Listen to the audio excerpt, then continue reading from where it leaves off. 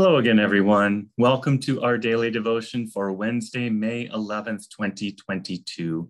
Thank you so much for spending this time with me in God's Word today, as together we grow in our faith and in our knowledge of Jesus Christ as our Savior.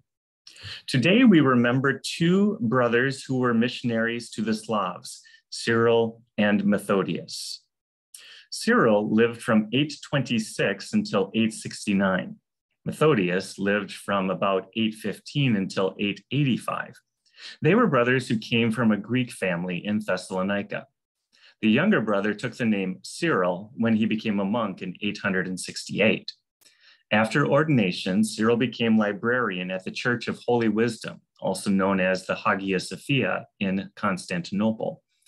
In 862, the brothers were sent by the emperor as missionaries to what is now the Czech Republic, where they taught in the native Slavic tongue. Cyril invented the alphabet today known as Cyrillic, which provided a written language for the liturgy and scriptures for the Slavic peoples. This use of the vernacular established an important principle for evangelical missions. Today we continue reading in the book of Deuteronomy. Today we hear about the three festivals in the Jewish religious year that God expected every Jewish man to attend if they were at all able at the place where the Lord chose to place his sanctuary. Eventually, that would be the temple in Jerusalem. But these three festivals that every Israelite man was supposed to attend every year, if at all possible, were the Passover, Pentecost, and the Feast of Shelters.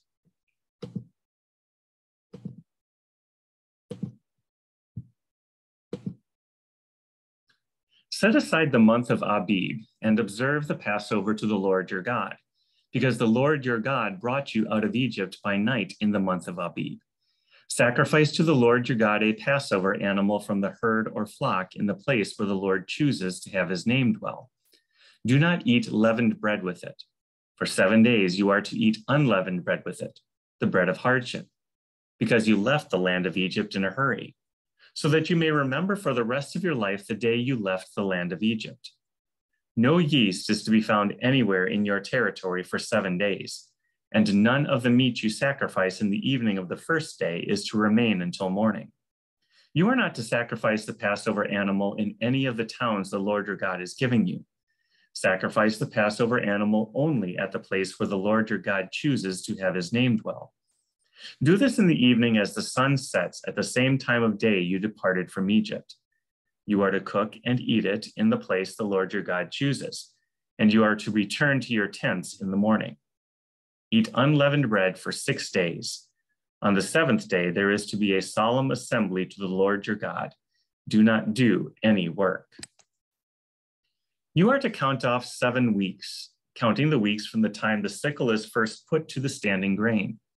You are to celebrate the festival of weeks to the Lord your God with a freewill offering that you give in proportion to how the Lord your God has blessed you.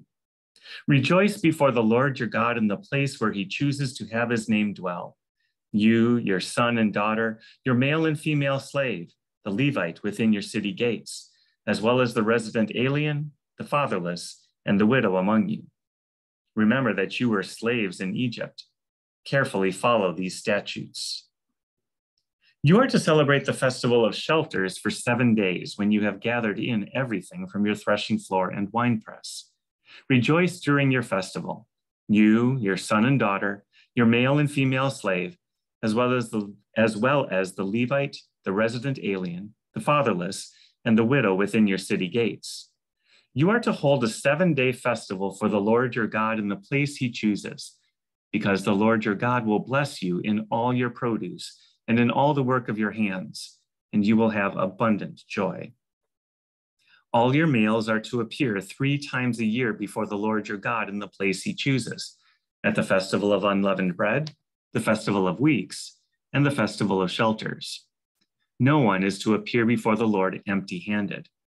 Everyone must appear with a gift suited to his means, according to the blessing the Lord your God has given you.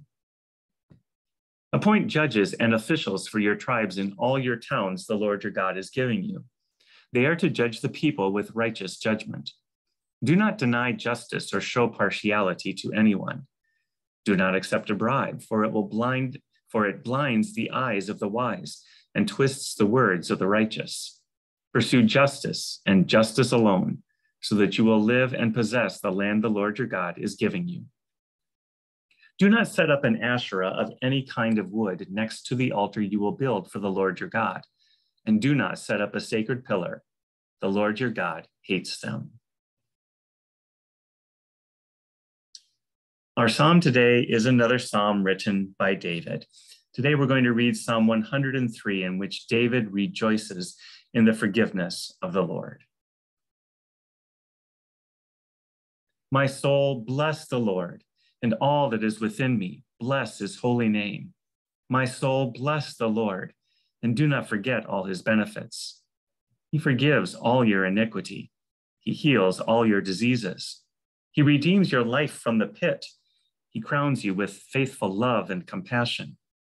He satisfies you with good things. Your youth is renewed like the eagle. The Lord executes acts of righteousness and justice for all the oppressed.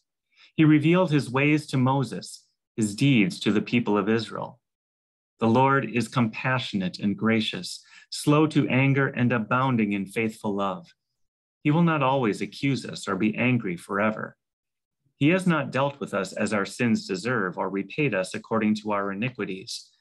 For as high as the heavens are above the earth, so great is his faithful love toward those who fear him. As far as the east is from the west, so far has he removed our transgressions from us.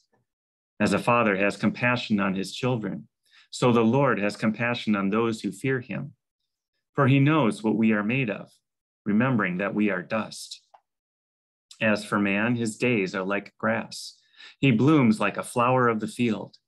When the wind passes over it, it vanishes, and its place is no longer known. But from eternity to eternity, the Lord's faithful love is toward those who fear him, and his righteousness toward the grandchildren of those who keep his covenant, who remember to observe his precepts. The Lord has established his throne in heaven, and his kingdom rules over all. Bless the Lord, all his angels of great strength, who do his word, obedient to his command. Bless the Lord, all his armies, his servants who do his will. Bless the Lord, all his works in all the places where he rules. My soul, bless the Lord. Now the Lord bless you and keep you. The Lord make his face shine on you and be gracious to you. The Lord look upon you with his favor and give you peace. Amen. Thank you so much for spending this time with me in God's word today. May the Lord richly bless your day. And I look forward to seeing you again tomorrow.